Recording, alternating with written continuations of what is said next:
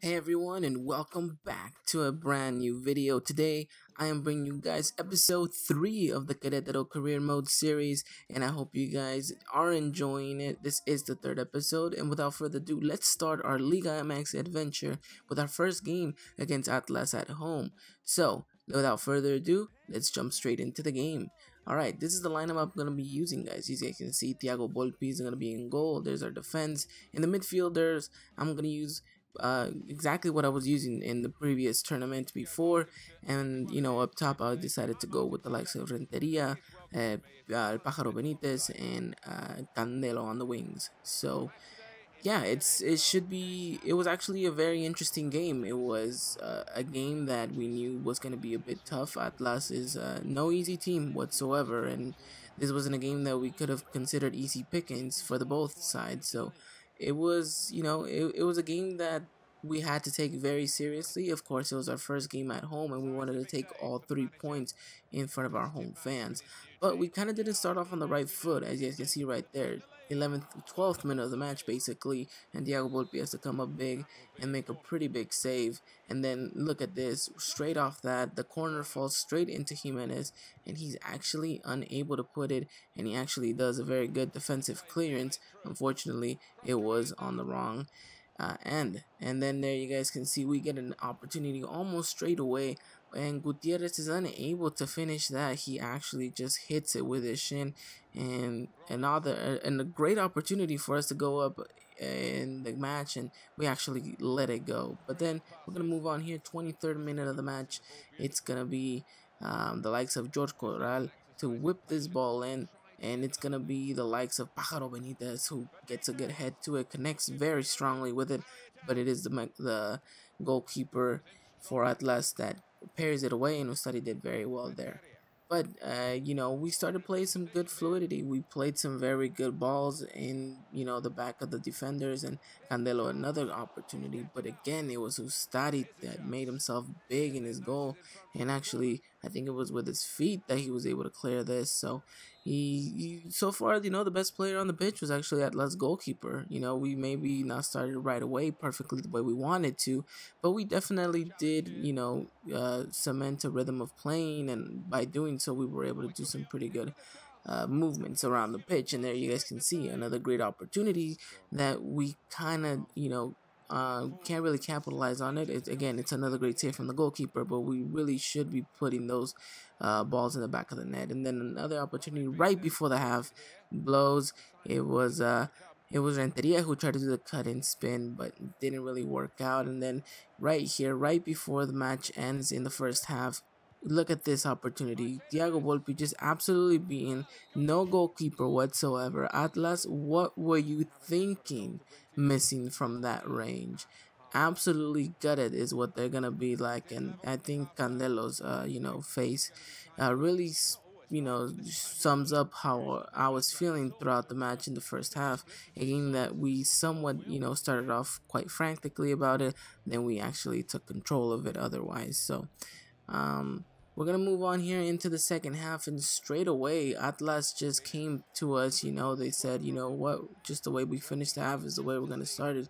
And look at this great opportunity that Thiago Volpi parries away, and we're able to clear out lines. And again, luckily we're not the ones conceding right away, but it is Atlas who started both halves actually really well, and still we aren't able to clear the ball here. And it's because Atlas was doing so well to really retain the ball. And obviously that shot was actually horrible, but Atlas was showing that they were the better team so far overall in this game. And I really had to just kind of just buckle up and just try to do something about this. And then look at this. I thought that ball was in the back of the net. Luckily for us, it wasn't. Kept this game still 0-0. And then we're gonna see 71st minute of the match. It's been quite a recent affair that we've been a very midfield battle game. And then right there we have an opportunity, but our forward isn't able to connect with the head. And it was a game that kind of was a little bit dry run during the whole midfield. It was a game that Atlas controlled very well, and we had a hard time trying to excuse me, I kind of just got caught off by the play right there. Renteria doing absolutely amazing, and just a bit of luck would have put that ball in the back of the net. But unfortunately for us, that was not the case. We're coming down to the last couple seconds of the match. Renteria again trying to do that Berba spin, unable to do so. The ball is then put away for a goal kick, and will we have one more opportunity to get something going from here? Atlas win the ball from there, and then the referee blows his whistle. That is the end of the game. Our first game ends 0-0. Not the worst result, but of course not the result we were hoping for, especially in front of our home fans. The goalkeeper right there for Atlas doing absolutely amazing in the first half, being able to keep us away from scoring. And I think, merit goes to Thiago Volpi too, because he had an amazing game. So in the end, both teams probably thought they maybe deserved a little bit more. I think Atlas actually, played better. And I think this shows the lack of us unable to bring any really strong players into the team as of yet. But this is what we're going to try to do. We're going to try to change. So we get good news. Anthony Lozano will become our second signing, but not only that, Victor Guzman from Pachuca will be our third signing. And there you guys can see I get a transfer offer for Luis Noriega. I rejected. I'm still hesitant about maybe letting him go. He's been having a pretty good, decent run of form. But I did listen to you guys' comments down below in the previous videos. I did see that you guys wanted me to sign Guido Rodriguez. He recently signed from Cholos, but he has a 1-year deal, so maybe we'll be able to get him during January. Then Cristian Tello, he's on loan at Fiorentina, so we can't really do much about that. Oscar Trejo, we decided that he was actually going to be a target for the January transfer window. And then we're going to see Andres Felipe Roa. I can't remember who exactly told me about this player, but he looks absolutely amazing. Someone that I really, really, really would like to bring into the club. And you guys can see I'm offered 3.4, exactly what it's worth. Hopefully the Colombian team can definitely come back and say yes. But then we get good news as well. We keep it rolling. Tom Davies actually Everton accept the bid, the 1.8, and we're actually gonna try to incorporate this youngster English player into our team, and hopefully we, if we bring him, we can mix the likes of youth and experience into a great asset for us. And then you guys see, why am I making another bid for Andres Felipe Roa?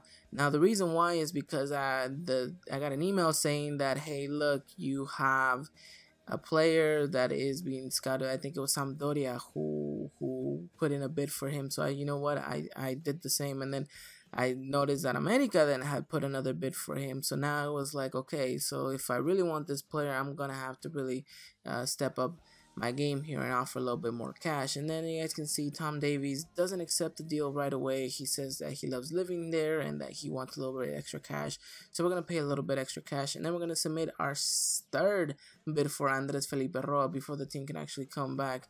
But before we can actually get a yes or no, we're gonna play our second game of the season in the Liga MX against a really tough opponent. If we thought Atlas was tough, this game is definitely gonna be a little bit more tough. We're gonna have the likes of Monterrey. We're gonna go to their stadium. So there you guys saw the lineup in the back. I'm bringing in the likes of Victor Guzman and Lozano.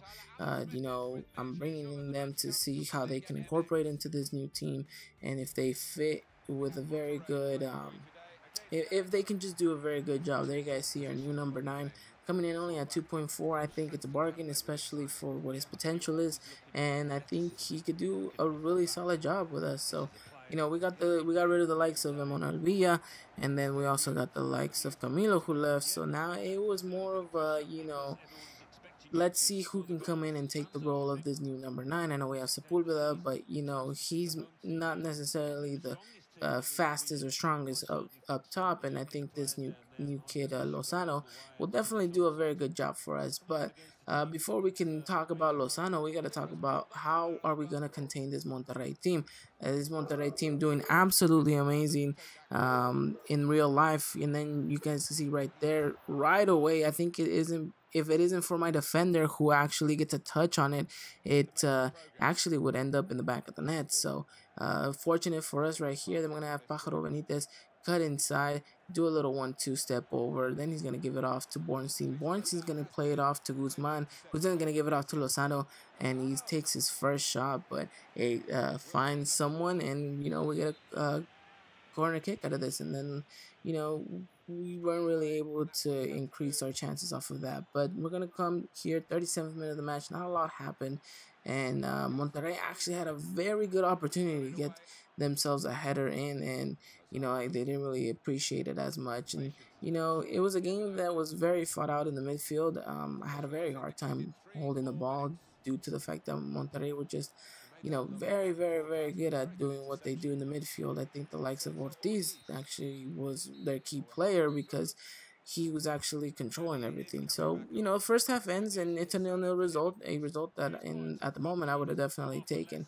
And then you guys see right here, Pabon running in the 62nd minute of the match, just absolutely bursting with speed, getting through my defense, and Thiago Volpi coming up pretty big, and then they get a corner, and again we were able to clear our lines, and luckily for us that was not 1-0 for Monterrey. But we're gonna move on here, 65th minute of the match, and we're gonna try to create something out of nothing here. Pájaro Benitez then gonna give it away, and we just absolutely weren't able to do so. Then we have Victor Guzman, who's gonna come in, get the shot, the triple pass across from goal, and Lozano, who had an absolutely amazing opportunity to put us in front, just kind of scuffs it wide. And then in the 78th minute of the match, Renteria does ever so well after I brought him in to give it to Lozano, and the main man himself, our new number 9, gets himself on the score sheet for us. He puts us 1-0 against Queretaro. Excuse me, we are Queretaro, against Monterrey. Very good opposition, and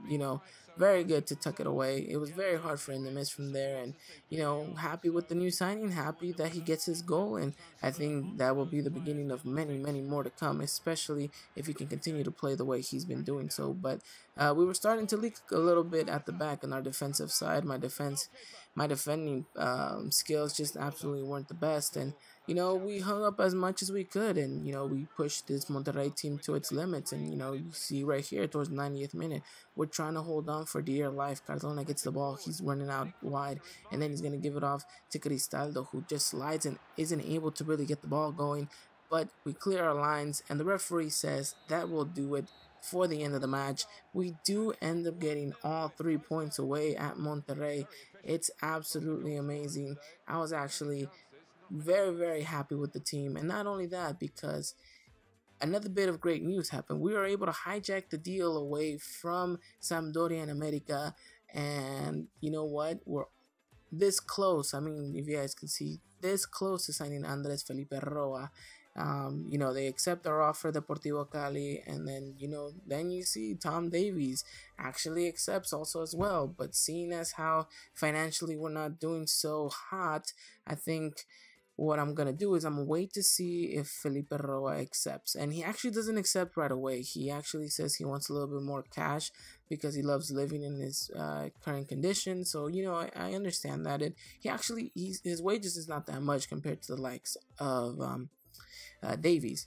So we're gonna hold on to that, and we're gonna see by the end of the video if he accepts. But before that, we're gonna play our third and final match, and it is gonna be against Tigres, and we are at our home stadium again.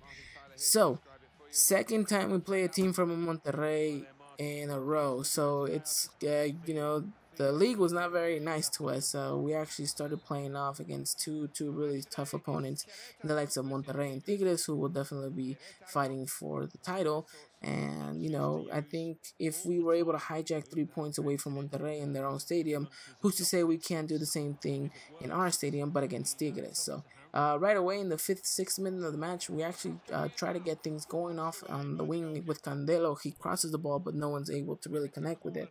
Then we're going to get an opportunity here for Tigres. After a corner kick, they go pretty deep in with that shot right there that gets absolutely no power, and Thiago Volpi is able to control. But Tigres were starting to announce himself in this game. Then in the 20th minute, Renteria is going to be pushing out in the wings. And then look at this opportunity. Golden opportunity for Luis Noriega to just put the ball in the back of the net.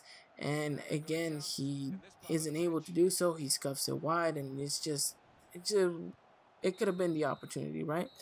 But then that's pretty much it. The first half didn't really have much highlights. It was just the whole, just touching back and forth, whether it was from me or was from Tigres.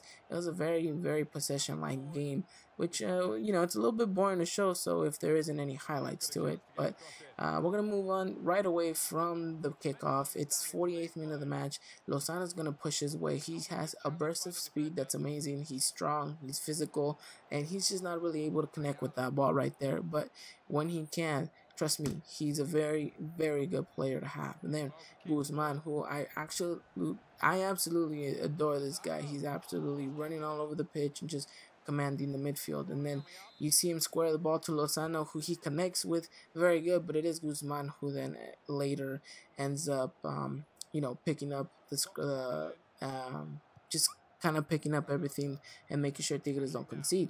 And then we're going to get an opportunity right after that. Renteria kind of just toe pokes it.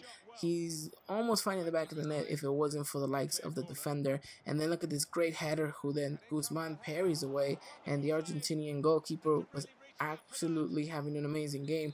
So we knew it was going to be a tougher position, and especially when their goalkeeper is in the form that he is, it was then going to be even tougher. 75th minute of the match now. Not much really going for us. Renteria then doing his famous Berba spin, and then he's going to pass it wide to Lozano, and then who's going to give it to Jimenez? Renteria then shoots. Then Renteria gives it away to Jimenez. Jimenez then going to give it pass back to Lozano, or is he, yes, to Lozano. Lozano's then going to find Renteria, who's going to take the shot. But it was a very, here you take it, no, here you take it, and no one really in the end said, here, I'll finish it for us. And then Lozano with an absolutely amazing opportunity, and it's again Nahuel Guzman. Granted, I did just shoot it to his body, but we should have done better there. And then in the last dying embers of the match, 90th minute, Tigres win it back. Can they get something going? They can't, actually. The game ends up being a 0-0 result. That's 2 games now that we're unable to really win. But I think this game actually felt more like a victory than anything, because, the likes of Tigres with the players that they have, it was a pretty decent result, and I'm actually happy with it. So, and there you guys can see Santos going in for Noriega. I say, you know what, if you want him, you gotta give me an X amount of cash. So we'll see if they come back and say yes. But even better news, Andres Felipe Roa accepts the offer, and he is coming to Querétaro now. So we hijacked the deal from all those other clubs. And then Luis Noriega, they offer me a little bit more than what he's worth. So you know what? I say I'll take it. Luis Noriega, I had some doubts. He had some good games. Other games he wasn't so good. And I thought I was pretty much done with all my signings. But then I thought I need a little bit more of a Mexican base. We have enough foreign players, so now I'm going to try to bring in the likes of Daniel Alves, who has an absolutely amazing potential and is an absolutely amazing player. So in the meantime, while you guys see me structure the type of team I'm going to be using so far, with adding new addition of Roa there, if we can get Alvarez, then that's going to be great. And we're giving the likes of Sepulveda, so hopefully Atlas say yes to the straight swap. So in the end, we play our first 3 games. We're unbeaten so far. I know it's just only 3 games. It's very early in the season. But I think if we can continue to do so, then we're going to be looking at an absolutely great season so far. There you guys can see we have, I think it's 8 actual foreign players. And I'm trying to keep this as realistically as possible. I know that in the new season, the Liga MX has a 9 for 9 rule. That means 9 Mexican players need to be in your roster for the game day squad, and 9 players that are foreign players can be in the squad as well, making a total of 18. So in the end, we have 9 with Pájaro Benitez on the bench, and the rest are Mexican players, and we're just going to try to continue that, and hopefully we can grow eventually. But I think the team is definitely starting to settle in more, so I'm very happy to do so. But yeah, guys, we're coming up to the end of the video. If you guys did enjoy this, please hit that like button, subscribe if you guys happen to find this and you're new to the channel. I got a lot more content coming your way, and let me know in the videos down below. We're still not done with the transfer window. I have very little limited cash, but if you guys do want me to sign a player, let me know in the comments down below, preferably Mexican. But until next time, guys, take care.